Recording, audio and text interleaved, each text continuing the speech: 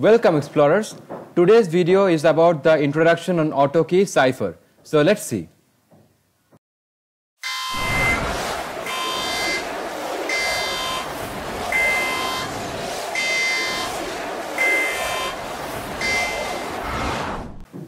So now let's start our discussion on Autokey Cipher.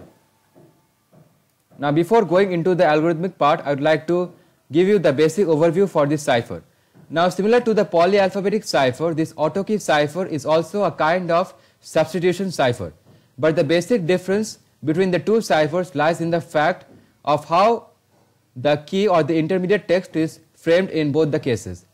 In the case of polyalphabetic cipher, we had seen that the elongated key text or the intermediate text was formed by all the letters of the key repeating again and again. But in the case of Autokey cipher, the intermediate text will be formed by first of all taking all the characters or letters of the key and then filling the remaining slots of the characters by the characters of the plain text.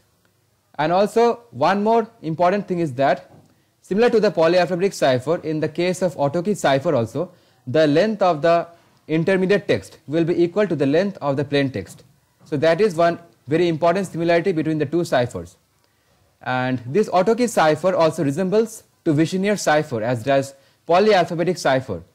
This cipher was invented by Blaise de Vigenère in 1586 and is in general more secure than Vigenère cipher.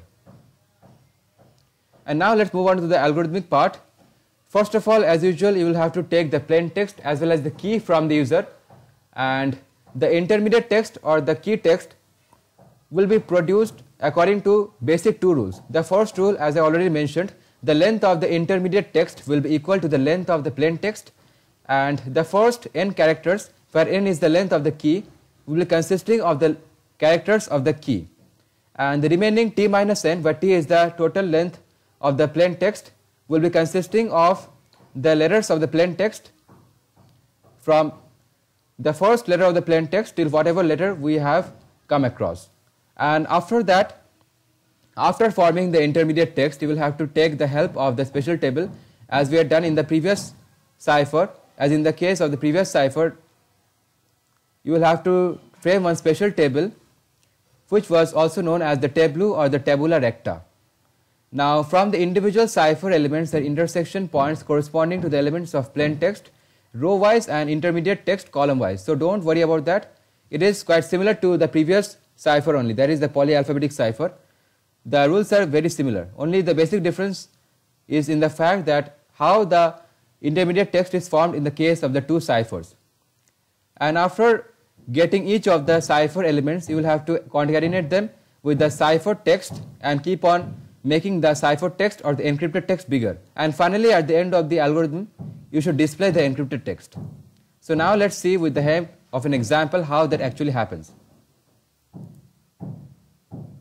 Okay, so in the case of example 1, as you can see, we have one plain text as well as one key.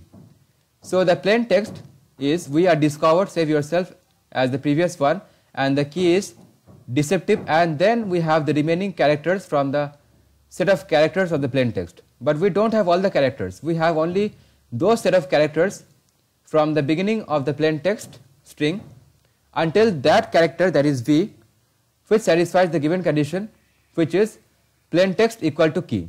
So as you can see, the length of the plain text is equal to the length of the key. And now you have to take the help of the tableau or the tabula recta to encrypt the plain text. Now how can you do that? For example, the first character or the letter in the plain text we have W and the key we have D.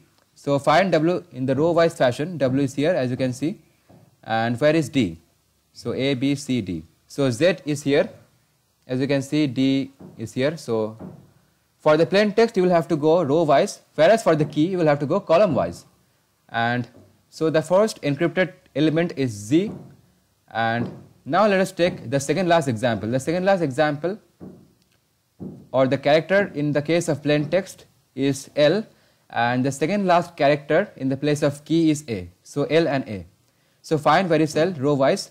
L is here as you can see, and find value is A. A is here only. So you will have to write L in the place of the second last character of the encrypted text. and for the last character also you will have to do the same thing. In fact, for the remaining characters you will have to do the same thing and get the encrypted text. And now let us move on to the next example. In the next example, the plain text we had taken is, the traitors have gone onto our nerves. Okay, so the first character here is T and the first character for the key string is D. So find where is T row wise. T is here as you can see, and find where is D column wise. D is here. So the intersection element which we had got here is W. So for that only we had written the first letter of the encrypted text as W, and for the last letter in the case of plain text we had got S, and in the last letter of the key string we have got O. So find where is S in the row wise fashion. S lies here, and again I am doing the same mistake. O lies here. O lies here in fact. So basically we have come across G.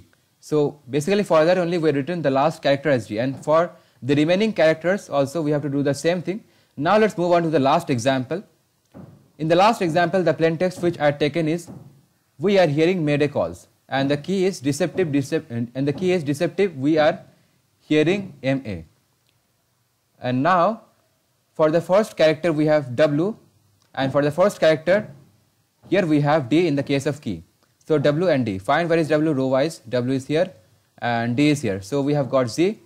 And for the second last character in the case of PT we have L, and the second last character for key is M. So L and M.